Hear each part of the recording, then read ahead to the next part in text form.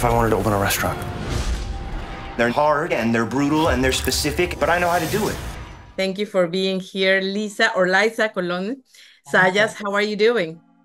Oh, I'm beside myself. I can't believe how people love this show. I mean, I love it. I think it's brilliant. I did not expect for it to explode.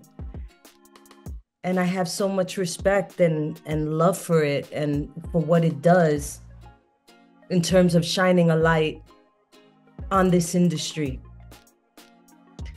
What do you mean by that? Because this is a show that I find very interesting because I feel like it goes to Gen Z, millennials, and then any other generation. Like everybody's watching it. People in Europe, people in Asia, people in the Americas.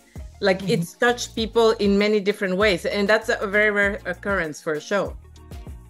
Yeah, I'll be out and, people, a group from France is like, oh, we love this show in Paris.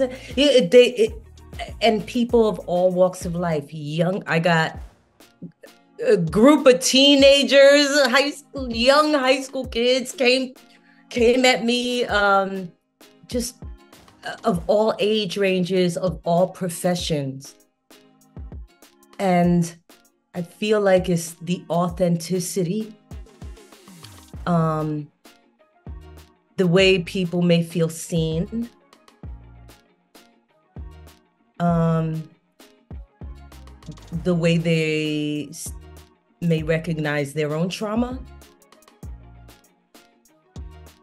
wrestling with our own demons, and trying to keep a family together, whatever that family is, whether it's by blood or a made family.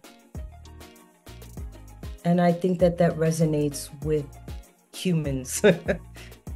What has Tina given to you as an actor? I know you've been in theater, you've been in film, you've been in TV, but this is a very important moment in your career. And I think, I'm not sure if it was Vanity Fair, but you were talking to someone saying that this is like almost 30 years in the making. Like this is the moment. What has Tina given to you? A release from shame.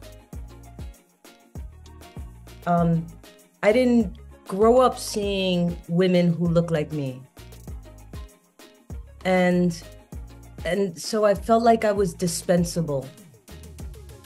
And I think that as women of color, especially at my age, it's an awful way to feel. And for Tina to dream again with becoming the Sioux and being entrusted, I've been able to dream again.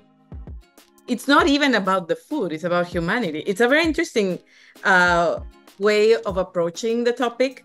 And I was wondering, you guys spend a lot of time in the kitchen, obviously. Do you like to cook? Do you consider yourself someone who loves the kitchen? And what dishes do you like to cook, if any? Yeah, I stick to what I know. I could throw down with some arroz con gandule. I could, pernil, habichuela. I could throw down with that. Other things, not so much. I can't, Hey, but those are complicated dishes. I don't know how to make that. They are, and I love. The problem is, like, even though, like, I've always had a curiosity, always, when I was 18 or something, I took a James Beard book out of the library and never returned it. But it's, the follow through is harder, gathering all of these ingredients and tools and time and the commitment. And that is a thing that I really, even though I watch, whatever, Top Chef, Masterclass, this and that, I'm really now understanding the commitment and the sacrifice and how it's all consuming for people who love to cook. It's not just a hobby like, oh, I like food, it's cute.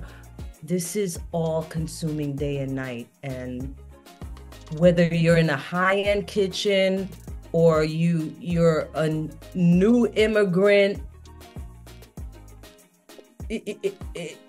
It's all consuming, and it's hard, backbreaking work. And I'm grateful that this show is shining a light on that.